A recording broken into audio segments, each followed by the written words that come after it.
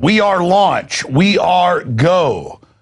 I'm leaving tomorrow night to drive to Dallas to begin the occupation of the private, run-for-profit Federal Reserve main bank for a 5-state area.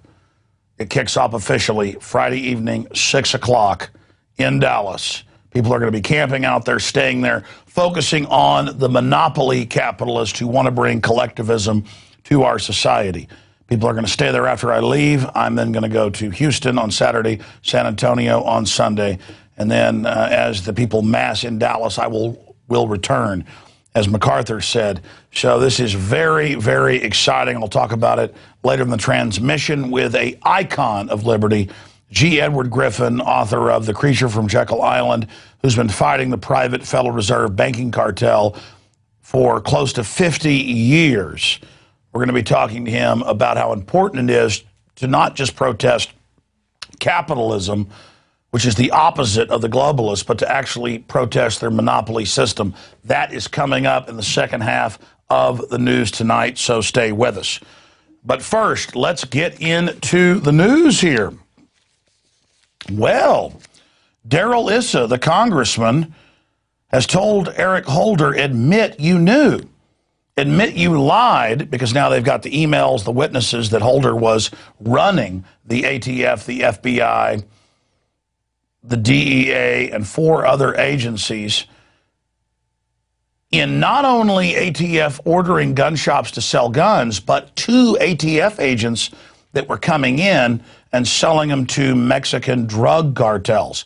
And we'll give you the rest of the story on that in a moment. Now, a top CBS News reporter says the White House screamed and swore at her over Fast and Furious, and that they're actually panicking over the fact that this could bring down this mafia White House. Now, let me give you the rest of the story dealing with this.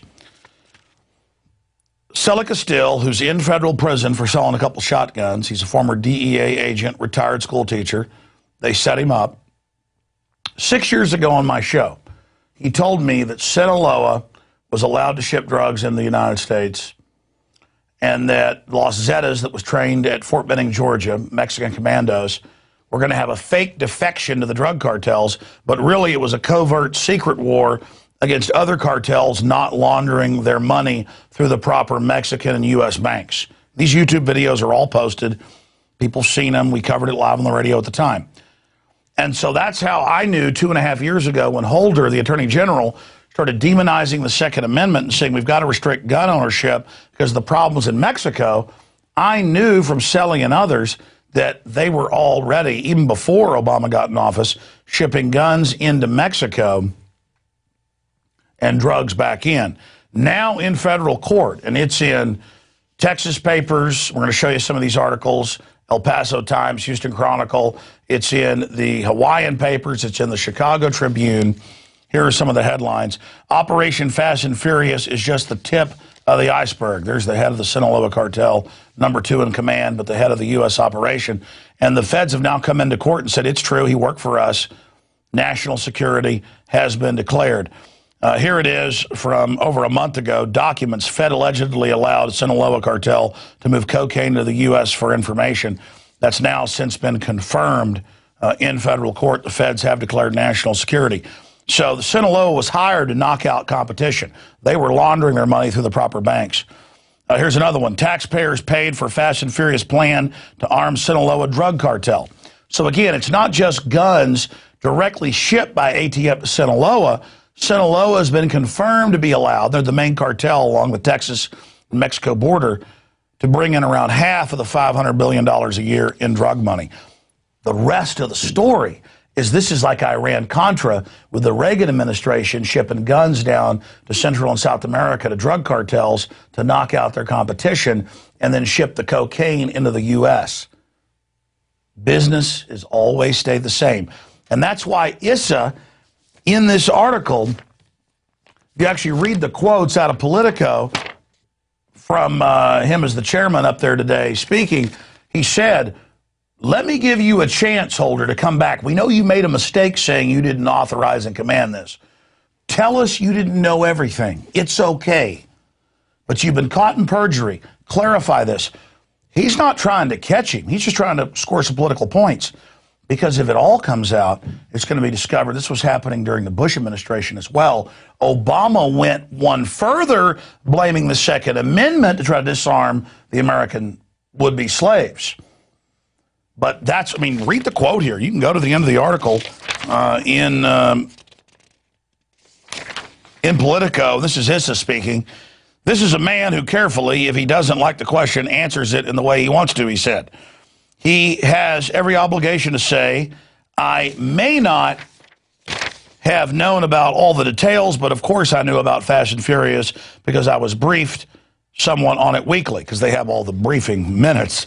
He needs to come forward and at least admit that because right now he has said it's untrue and he needs to clarify before the committee. So they're giving him a way out.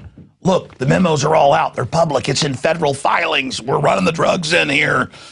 Running the guns in. Come on, come out and say, look, we got to do something if you don't come out and give us some good bull. This goes back to Bush. Help us cover this up. And instead, Holder's going, no, you're all involved.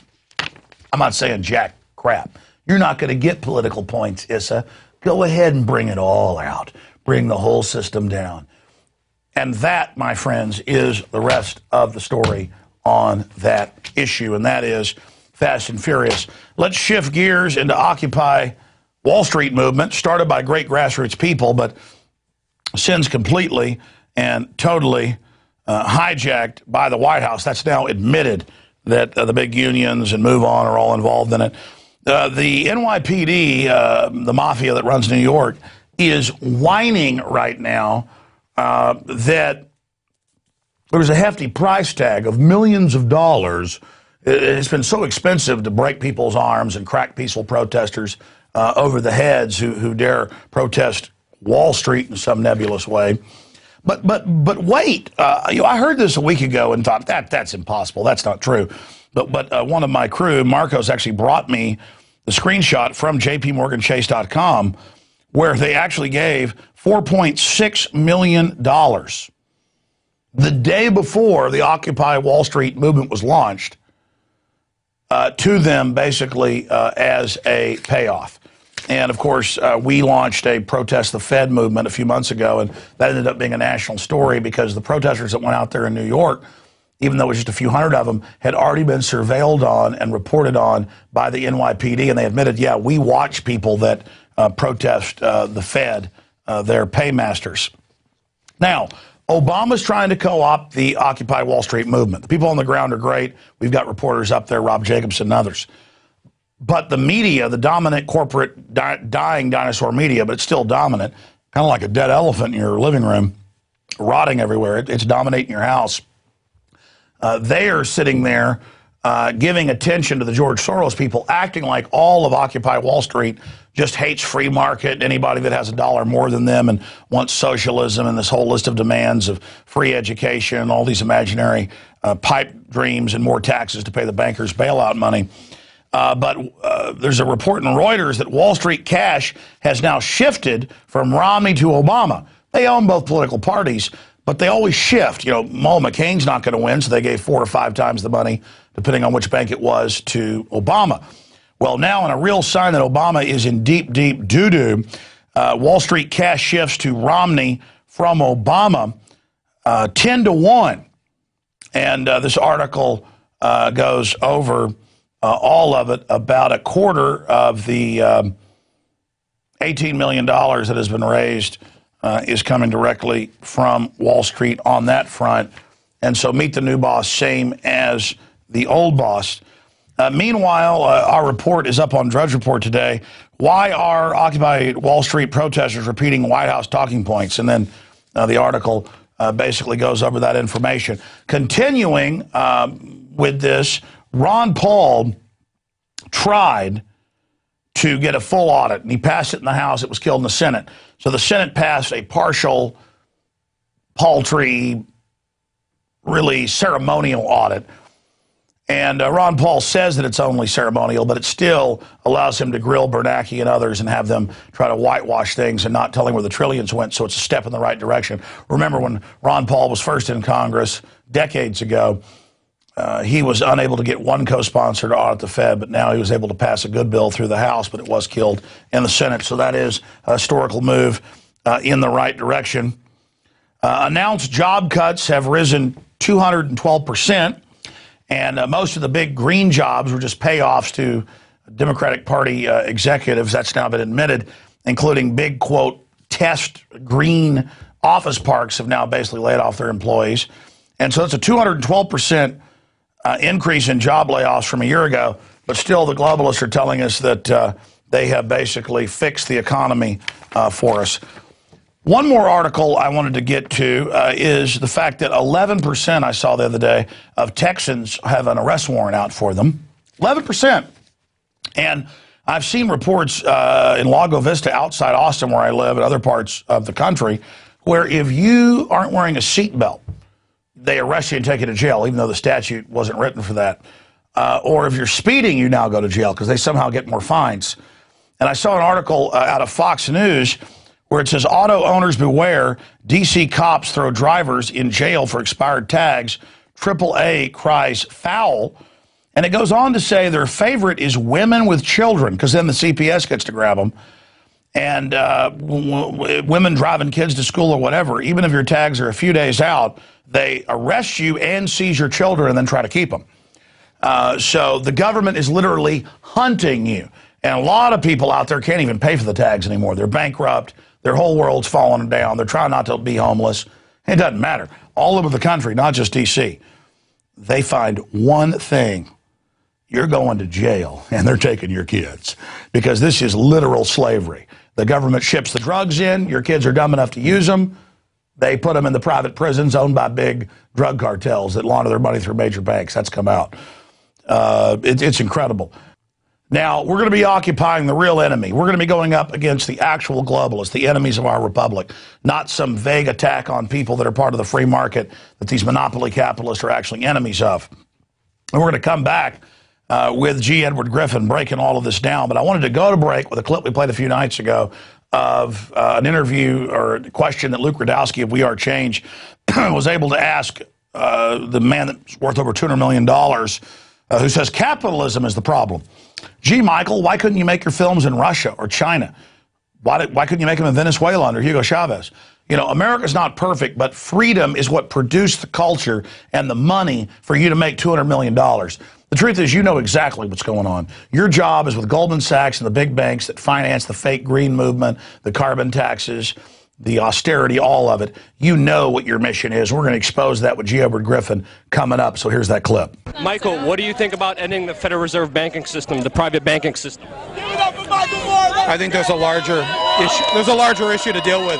And the Fed, it's a private bank. And capitalism, that's the problem. Capitalism. Capitalism has to go.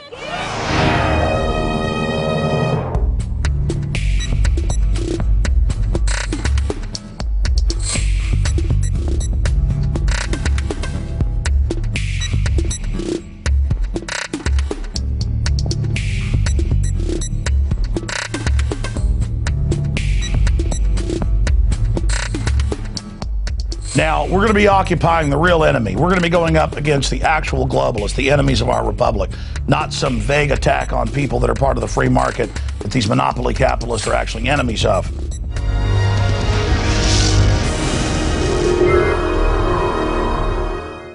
We are back. It's Infowars Nightly News, and we're going to do something a little bit different tonight. We're going to interview G. Edward Griffin, and then I'm going to continue to interview him after the show and air that on Friday night, because Aaron Dykes is going to be sitting here hosting Infowars Nightly News, weeknights, 7 p.m. Central, at prisonplanet.tv, because I'm going to be up in Dallas kicking off the Occupy the Fed movement. So we'll air the second part of this interview with G. Edward Griffin coming up on Infowars Nightly News on Friday. We're also going to air some excerpts Friday during the radio show that I'll be hosting via Skype from the RV Infowars Command Pod in Dallas. But we are joined now by G. Edward Griffin. Sir, thank you for being with us. Thank you, Alex. Thanks for inviting me. Now, you don't need any introduction, but you're the best-selling author of The Creature from Jekyll Island. For close to 50 years, you've been exposing the private banking cartel, and I can't think of anybody out there who explains the pressure from above, pressure from below system. People ask me, why would elite bankers, why would they support communists? Why would they support socialists? Why would they support collectivism? And we see MoveOn.org, the White House, all Wall Street financed, Soros financed, pumping millions into co-opting the Occupy Wall Street movement. That's why I'm calling for an Occupy the Fed. And so I want to get your view on that idea, and if you think that's a good one. And then I want to segue into what Carol Quigley and others wrote about, that you made films about, this pressure from above and below. Why do we see so many billionaires supporting collectivism? G. Edward Griffin. Well, you really raised a good point there, Alex, because there's a tremendous amount of confusion today between having a lot of money and being wealthy and being a capitalist. Those words need to be defined, don't they? Capitalism does not necessarily mean that you're not a socialist. What we have today, let's cut to the chase, is that we have a lot of very wealthy socialists in the world, a lot of very wealthy collectivists. And the old definition of capitalism was more accurate than the new one. The new definition of capitalism is, or a capitalist, is anybody with a lot of money, and doesn't cover it at all. Because the wealthiest people in the world today are not free enterprise capitalists. They're monopoly capitalists. You need to make that distinction. People make their money today in the world not by free enterprise competition, not by producing a better product at a better price, or anything like that. They make their money today by buying politicians and buying political favoritism and sending their lobbyists into the power centers of the legislative power centers of whatever governments there are in the world and getting them to pass special laws that favor them. Money today is made, the great wealth today is made by political maneuvering and favoritism, and that is not capitalism. So when people go out there and they say our crisis today in the banking system proves that capitalism doesn't work, they don't understand any of this at all. They're still thinking that capitalism is the same as wealth. So you're right on target, I think, especially when you want to emphasize that we need to occupy not Wall Street. What is that? Wall Street is a physical location. It's where a lot of brokerage houses are. It's where the banks are centered. But the real problem is the Federal Reserve System. That's the problem. It's a monopoly. It's a cartel that's been given this monopolistic power by Congress. And it's a perfect example of what I'm talking about. It's this marriage between corporations and government. That's not capitalism. That is collectivism in its purest form. So when these people say, let's overthrow capitalism, they miss the point, because capitalism has been gone, really totally gone, in the sense of the word that I'm using it, been totally gone since World War II. Well, that's my point. Exactly, G. Edward. That's what I want you to elaborate on, is that even Ross Perot, who claims he's free market, made the lion's share of his money selling EDS to the government. Exactly. You look at all these big fortunes, it's the monopoly power of government, and one of the clearest examples is Barack Obama and General Electric, the head of his economic council. They, the very day that his new carbon rules went into effect, they were given an exemption, and now they're shutting power plants down all over the country, but General Electric can still operate, and their profits are going way up. I mean, this is so dangerous, and it destroys progress. And then to see the monopoly capitalists using collectivism to destroy their competition, to consolidate power, to see Michael Moore, who's made hundreds of millions of dollars in the so-called free market system, saying capitalism is the problem, not the Federal Reserve. We have a clip of that we played earlier as we went out to break.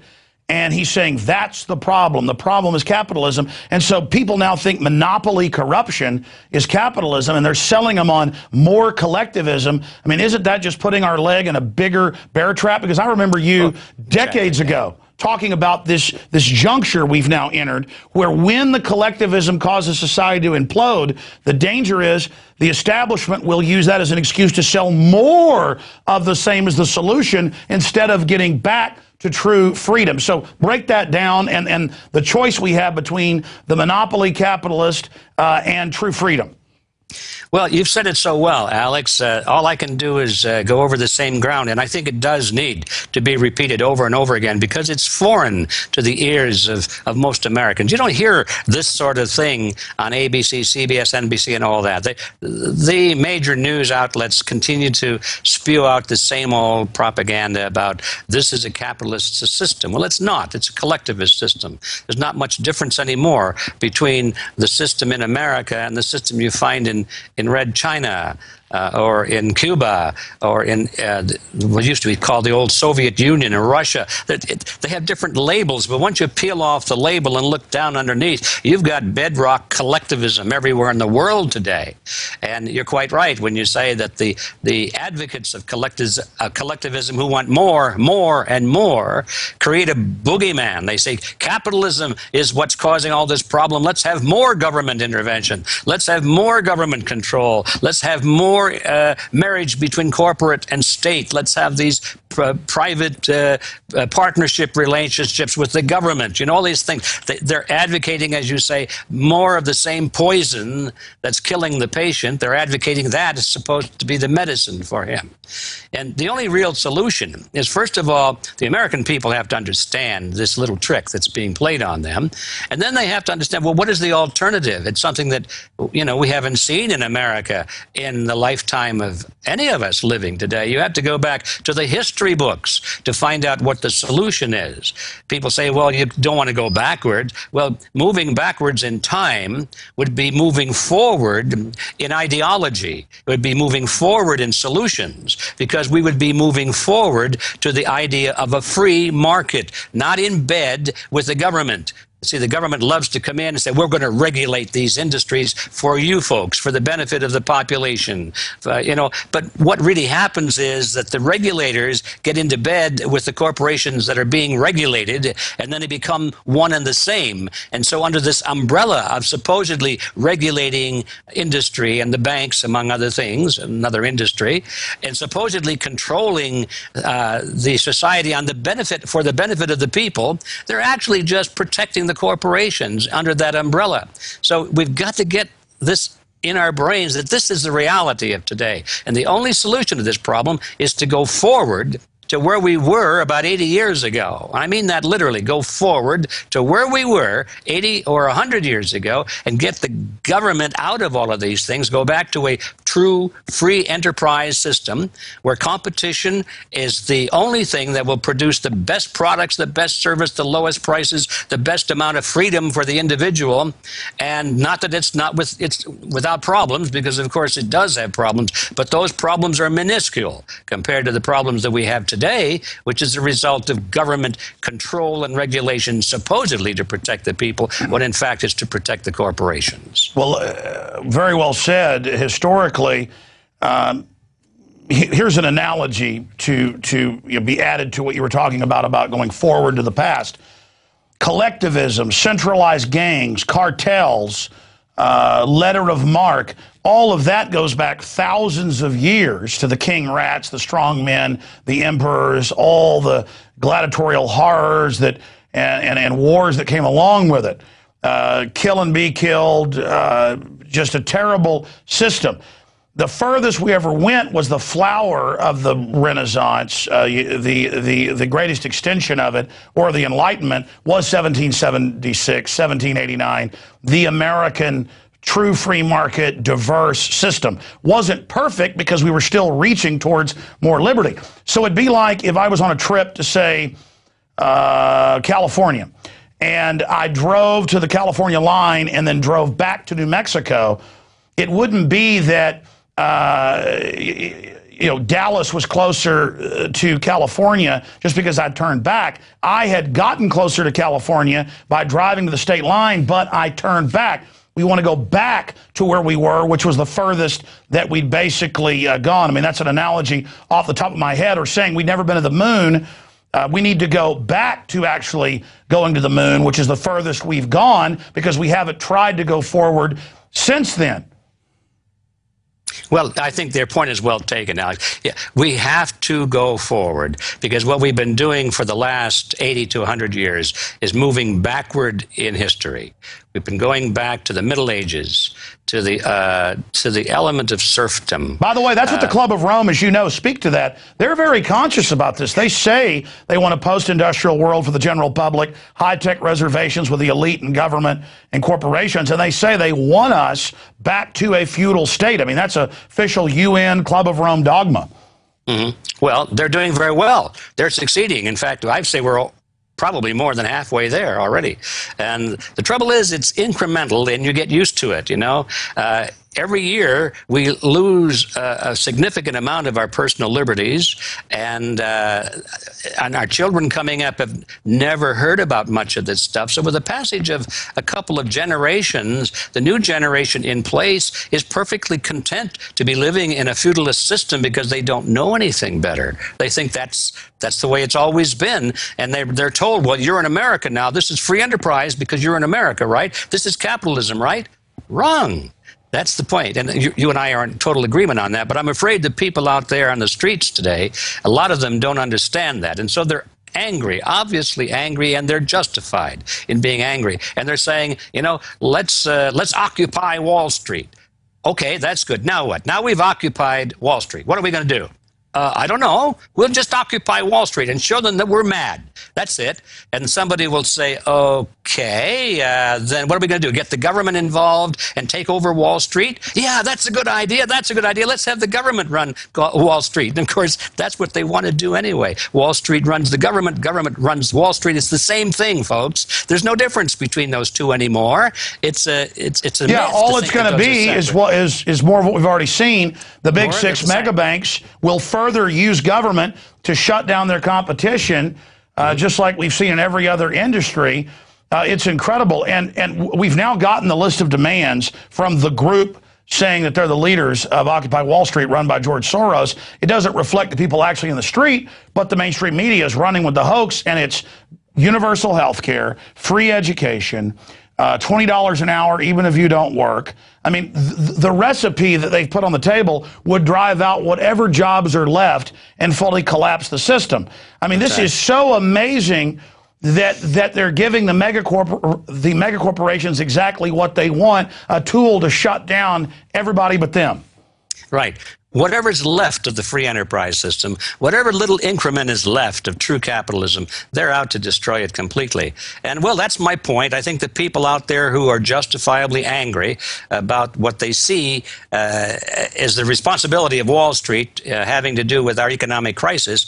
Now it comes to the question of what are we going to do about it? They haven't the foggiest idea what to do about it. They're just angry, and they're out there waving their placards, and that's good. But now come along the professionals, as you so well described, the Soros army, and they're telling him now what the solution is, and as you said, and I've said, it's more of the same. So what do we do about that? We've got to reach those people in the streets. They're good people. They want to do what is right. They need education. They need history. They need leaders, true leaders, and I guess that's our role. We're doing our best.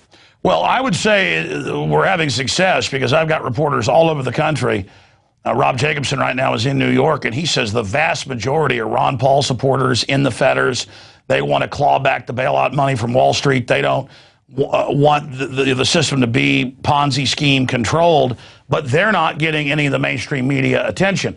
So the answer is continue to grow the alternative media, but also we're launching a movement to protest the Fed nationwide to point out that they're the real monopoly men. They're the people that got rid of Glass-Steagall, created derivatives.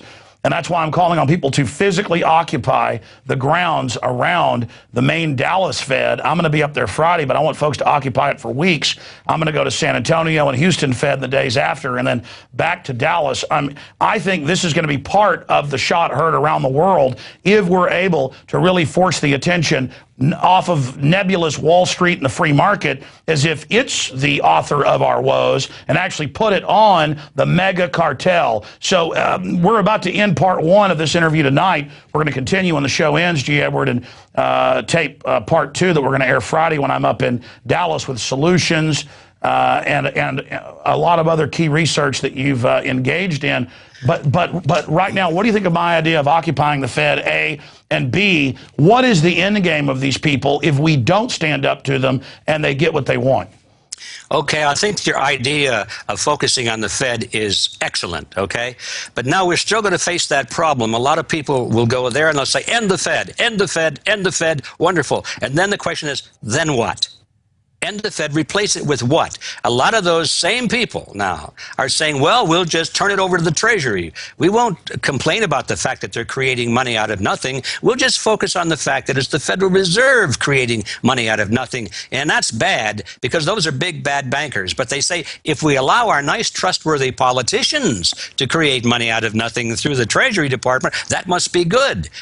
Well, you see, we haven't won yet. We still have to get people to understand it's not who creates fiat money, it's the fact that anybody is allowed to create fiat money. We'll just trade out one group of masters for another.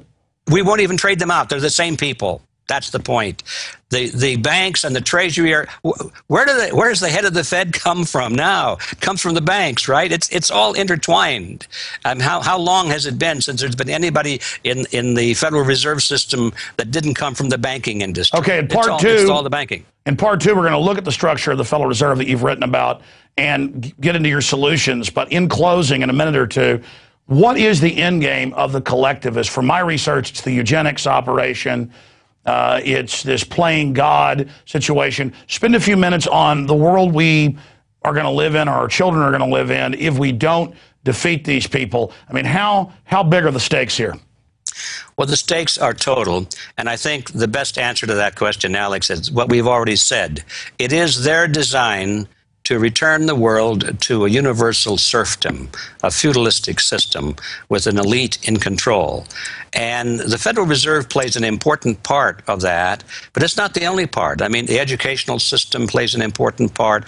Anything that can reduce the mental condition of humankind to the point of feeling totally lost, totally helpless, totally dependent upon the government to help them survive. That is part of the plan for people to accept total regulation over their lives and be grateful for it. The more crisis they can develop, the better it is, because that means the more grateful people will be for this supposed solution of being protected by an all-powerful Lord and Master. That's why they want to poison us with the chemtrails, the sodium fluoride, all of it. All of that, yes. Yeah, they need us to be grateful for what they want to do to us anyway. So, and the way they do that is they just keep crushing us down, creating crises, creating problems, economic disaster, wars, famine, you name it. And people will be so helpless and so frightened that they'll accept anything in the name of security. Well, in part two, I want to discuss a great example of problem, reaction, solution, or crisis creation. And that, of course, is Operation Fast and Furious. Wow, that is really unfolding. As we end this Wednesday edition of Infowars Nightly News, Edward Griffin, I want you to give out your websites and talk about some of the important work you're doing right now that is part of the solution before part two. But then I want you to add the caveat or the double addendum here, because we are at the end of the interview, on my view that, Pol Pot killed anybody who was educated or wearing glasses. They saw that as being upper class, to wipe out people that could challenge them. But the globalists with the fluoride and the drugs and everything, they're just trying to wipe out our minds and basically turn us into biological androids. Well, yeah, you covered a lot of points there. First of all, thanks for the invitation to invite people to my websites.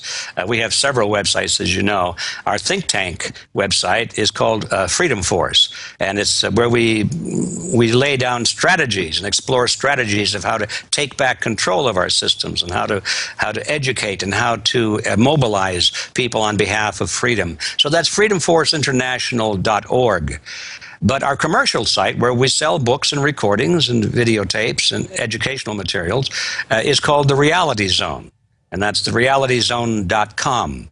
and you'll find about, well, a little over 100 different items there for sale, and we're constantly adding new items. So please come in there, and if you want to see what we think about news events, commentary on the news, we publish something every week, as you know, called Unfiltered News. We even put a few things in there now and then, Alex, from Prison Planet. And your excellent work gets in there quite a bit. So it's a free news service, and it's called Unfiltered News. Google it, and you can sign up there. Wonderful. Now, as for the other things, I don't know what to say. Yes, they are trying to control our minds and our spirits, our bodies. So they want to control what medicines and foods we take into our bodies. They control what information we take into our minds. They want to create little robotoids out of us, and you know they're doing pretty well. When you go into town and you look at some of these people shopping at Kmart or wherever you see them, and you hear them talking, and they're talking about the most asinine, mundane things. And this occupies their lives. They have no idea of anything that's really important. They're all wrapped up with Dancing with the Stars or Saturday football or who knows what, you know. And these are all entertainment points with them. They need to be entertained and scintillated and tintillated. But these are prisoners of the literal matrix, and we're here to break them out. G. Edwards, stay there. We're going to come right back to you in a moment, but I've got to end this Wednesday edition of Infowars Nightly News. We're going to come back and tape the second half for Friday, okay? Very good. Thanks a million. Well, ladies and gentlemen, that's it for this edition of Infowars Nightly News.